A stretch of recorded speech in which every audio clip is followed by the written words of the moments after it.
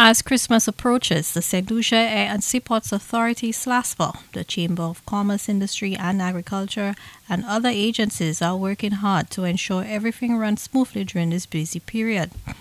In an upcoming virtual meeting, members of the business community will have the opportunity to express their concerns to SLASPA officials regarding the challenges they have been facing with port operations. The Chamber has, over the last year and a half, been working closely with SLASPA in trying to address some of the challenges which have arisen. And we saw last year the purchase of the Grey Boy and the installation of that new piece of equipment, I think earlier this year, which has been of a significant value to the business community and SLASPA. We also saw SLASPA purchase some new reach stackers. That's also facilitated delivery of containers.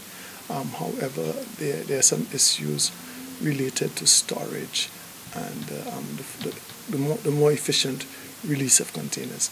And in the spirit of collaboration and cooperation, the Chamber requested a meeting of SLASPA where our members could, first of all, share their experiences and concerns, and at the same time give SLASPA an opportunity to advise and inform the business community of the major steps they have been taking and the new systems they're putting in place that will alleviate some of the challenges we're seeing. A long-term solution is also needed for the storage issues on the port.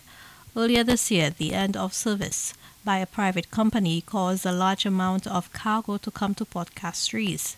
This made the already limited storage space and unloading area even tighter. With not enough room to store empty and full containers, there have been delays in receiving goods, making it hard for some merchants to keep their store shelves stocked. Business people are always interested in seeing goods move.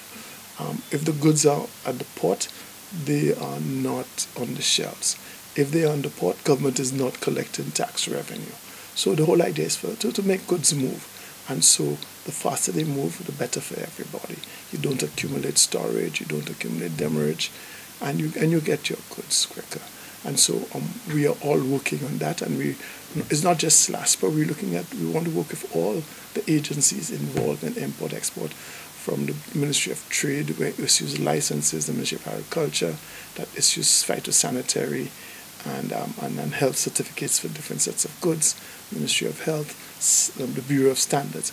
All of these play a critical part. The virtual meeting between SLASPA and the business community is scheduled for November 6, 2024 at 12 p.m. For the DBS News World, I am Zane Romulus.